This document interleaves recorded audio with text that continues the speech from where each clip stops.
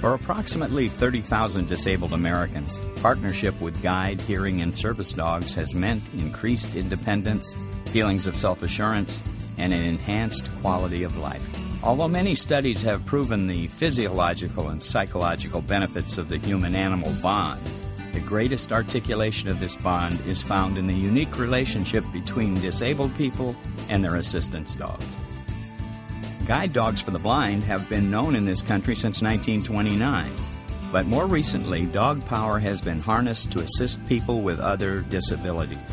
More than 100 nonprofit programs train and place these incredible canines at no or minimal cost to their disabled partners.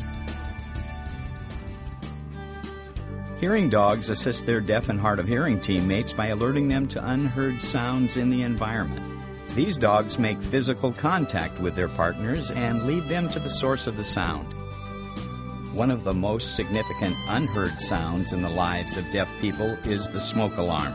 Many say for the first time in their lives they are able to sleep through the night knowing their hearing dog will awaken them in an emergency.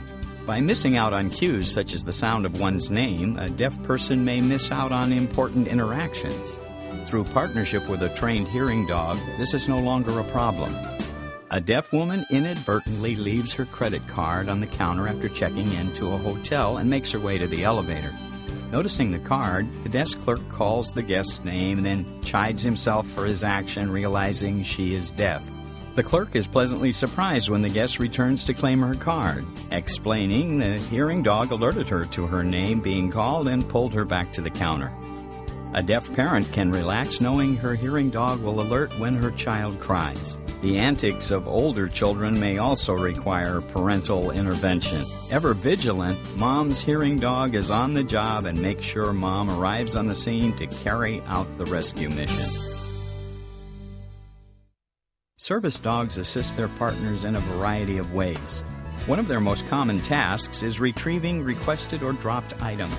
Service dogs can be trained to turn switches on and off, open and close doors, push elevator buttons, pull wheelchairs, and act as support for people with balance problems.